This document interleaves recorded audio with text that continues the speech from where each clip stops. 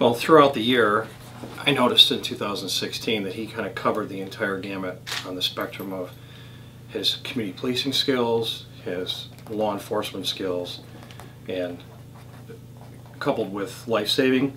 So he started out in June of 2016 by responding to a distress call with the fire department, and he wound up actually administering Narcan to save a young lady's life through a heroin overdose, who has successfully recovered from that.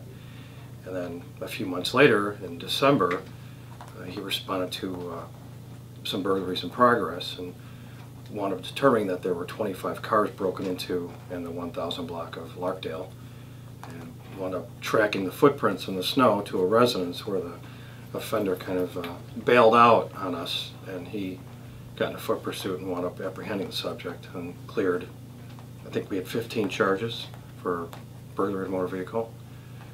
And then you kind of go to the community policing aspect, where he's been working with the Park District, Wauconda Park District, Wauconda Grade School for Cops versus Kids, which I think we're up to having about 30 kids participate now. They triple the officers there.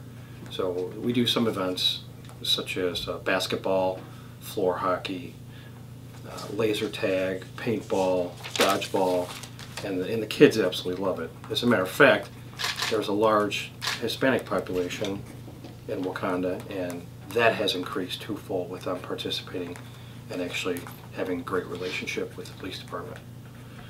For me, it was great, just because the program was already kind of started, and I really liked engaging with the community. I love playing with the kids. I love, getting everybody involved and really just supporting the community. I mean, we have such a great community here in town that they love us and we love them, and to me it's important to just show the kids that we're not big bad officers, or we're not there to always write tickets or arrest people. I mean, there's a lot more to it, and if you can be a role model for half the kids, or even just one of those kids, I mean, that's time well spent. So it takes a little bit of toll on you. I mean, it's some volunteering and some time away from your own family, but in the end, it's worth it. I mean, it's really, to me, that's police work. That's why I do my job.